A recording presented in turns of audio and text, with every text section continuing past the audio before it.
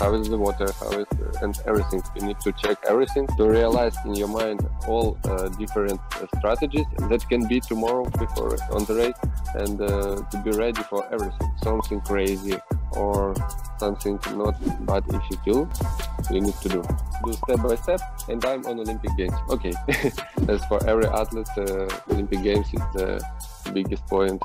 In my family, was not another kind of sport.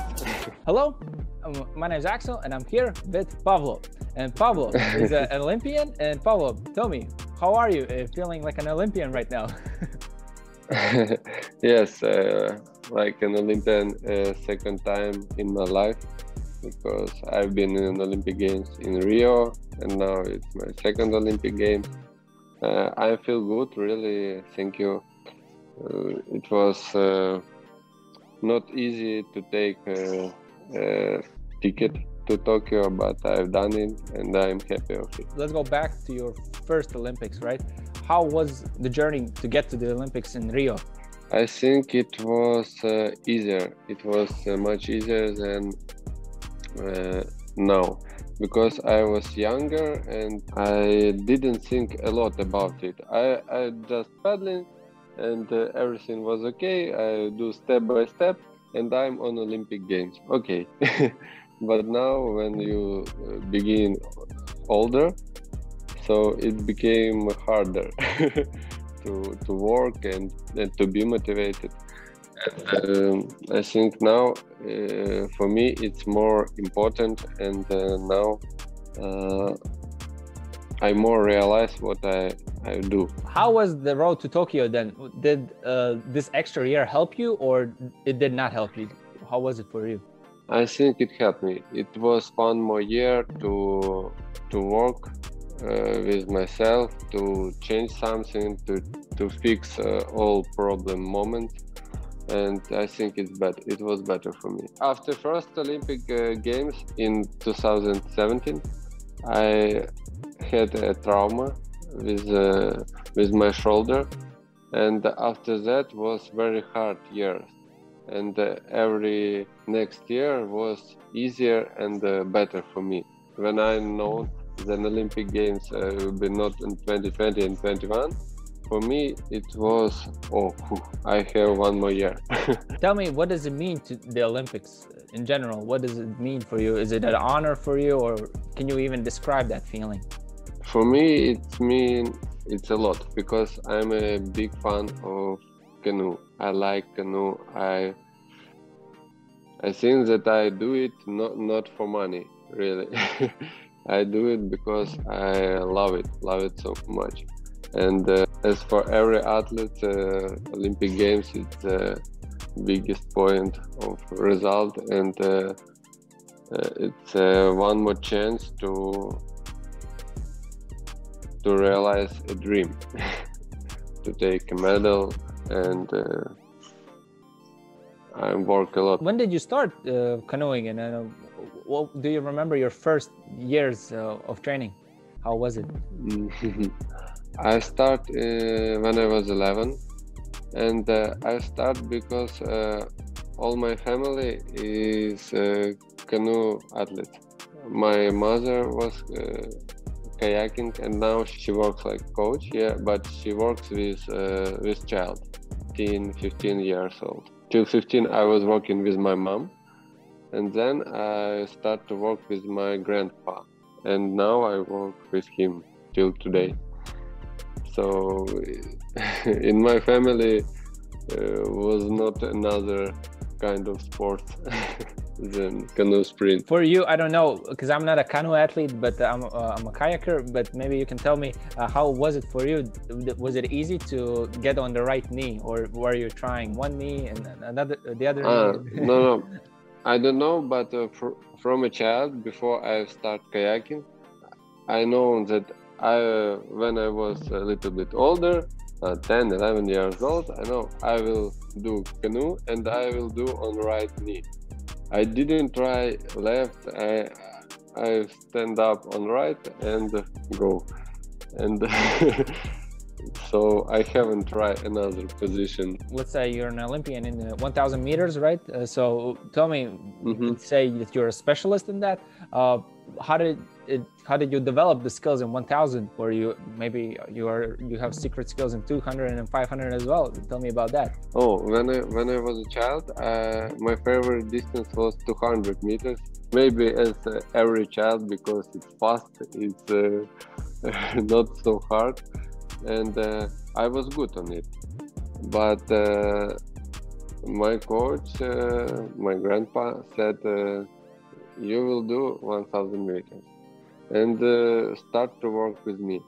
And then I started to do it, and on 15 years old, I absolutely won the Ukrainian championship on the child, with child, won 1,500 and 200 meters, yes. And on 2016 and 17, I was a European champion junior on 1,500 meters. So my coach decided also to do 1,000 meters, and we tried, and it was good. Tell me, what's the race strategy for you? Because, for example, 500 meters, some say it's like 200 meters, but just longer, and just survive, to try to keep it till the end, right? 1,000 meters is a bit different. It's way longer. So tell me, what's your strategy? How do you approach it? It's a little bit a secret, but on different races, I do different tactics. What athletes near me, and how is the weather, and how is the water, and everything. You need to check everything to realize in your mind all different strategies that can be tomorrow before on the race, and to be ready for everything. You need to be ready for not your wind, to not comfortable weather, maybe too hot weather, or too cold, maybe rainy. You need to be ready for everything, and then it was not a problem for you to win the race. When you're ready for everything, it became easier. The most important thing in the sport is the athlete, right? But then you have the paddle and the boat. What is more important, the paddle or the boat, in your opinion? Everything but paddle. Paddle is more individual, I think. If you change a paddle or boat, so you can rent a boat, but it's harder to rent a paddle. Right, it's a kind of sport-specific question, different answers for everyone. I understand. Yeah. Well, tell me, how is it in Ukraine, right? How is the sport perceived there? How popular is it? What's the culture there? How many clubs you have that are competing between each other? In every big city, you can do canoe or kayak, and it's okay. Is this school is good? I think not in every city and not in every club, because some of our sports schools is really poor. So you need to be more professional. So as my school where I was born and where I started, it's not very good gyms, it's not very good boats, but child from this school are very good, because they are more motivated, because they don't have anything. Some of guys don't have a good paddle or a good boat, and they trying to work more, to work a lot, to have own boat or own paddle, to have more good sport camps and other things. So I think that's also good. That's good for motivation. A young athlete. In Ukraine, it became, I think, a little bit more popular now. Our federation became more popular because we have an Instagram page, good. We have two journalists in our team that do a lot of work to become our sport more popular. We do video from our team trainings, and from our competition we do video and photos always. I think it also make our sport more popular. In our country, I think in future we maybe will organize any competition like a junior European Championship or maybe senior European Champion.